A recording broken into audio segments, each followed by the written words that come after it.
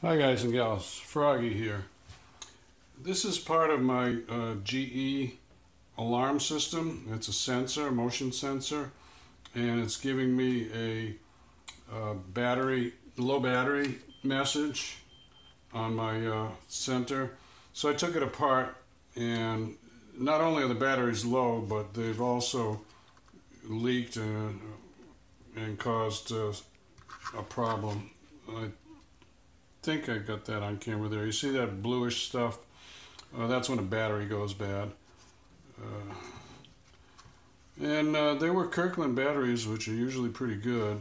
And you guys and gals probably know all the battery manufacturers say, oh, if we cause any damage because our battery leaked, you can send it back to us and blah, blah, blah. Well, nobody ever does that because they put a whole bunch of roadblocks in your way and ask for an original receipt and all that baloney, so that never really works. But long story short, I'm going to show you how to clean this up. I could shove batteries back in there, new batteries, and they'd probably be okay, but I'm going to clean most of the blue out of there.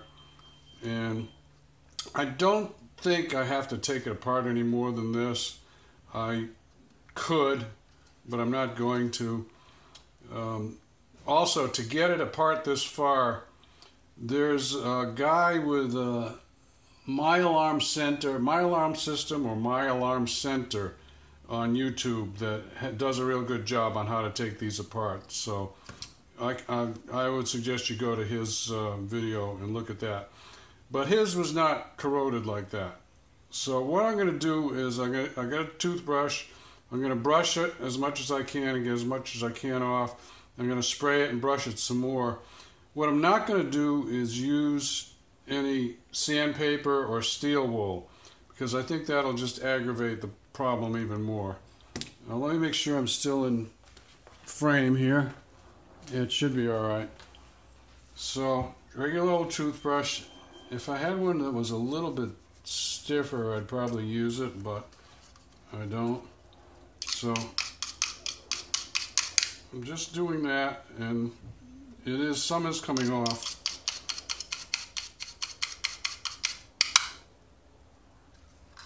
So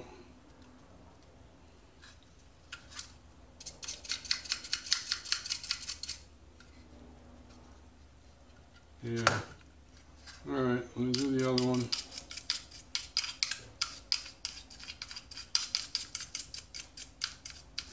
If I had a soft, really soft, like a brass brush, I might try that. Hold on, let me see what I've got. Well, I tried a couple of other brushes. This one is a brass brush, and this one is a stiffer plastic, but neither of them really worked any better. So I don't want to damage these contacts. That's the whole point. So I'm going to leave it alone. I'm going to spray this. I'm going to hold it so that if there's any drips, they drip out. Spray it and clean it.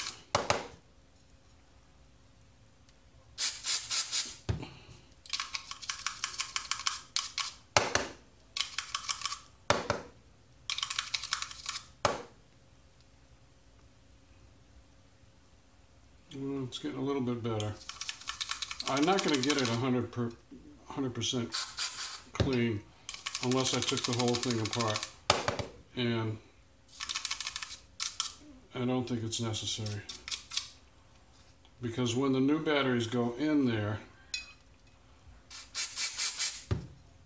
I think this corrosion, or whatever you call it when these batteries do this,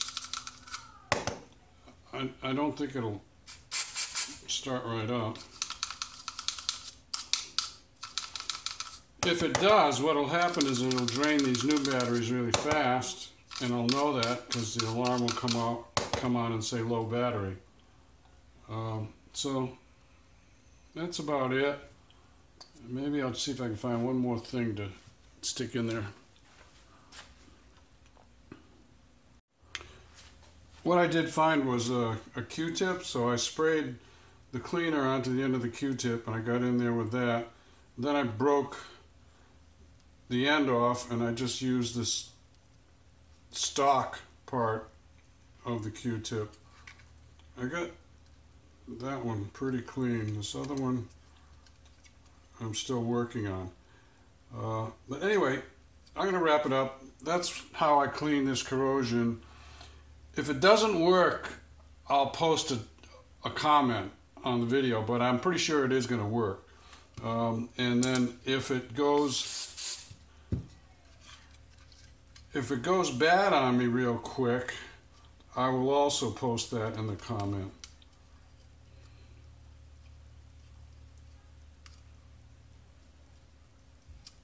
Well, it just wants to stay there. Okay, so give me a thumbs up or a like if this helps you out. This is electronic cleaner, pretty good. And subscribe to my channel if you want more from Froggy. See you later, guys and gals. Froggy out. Bye-bye. Whoops. Sorry for the bump. Yeah, let's just press the status button. System okay. And it looks like we're good to go. So, like I said, if these batteries drain down really fast because of that little bit of corrosion that I had left in there, I'll put a comment there, and then I will have to take the thing apart further and really clean it 100%. Okay? See you guys and gals. Froggy out. Bye.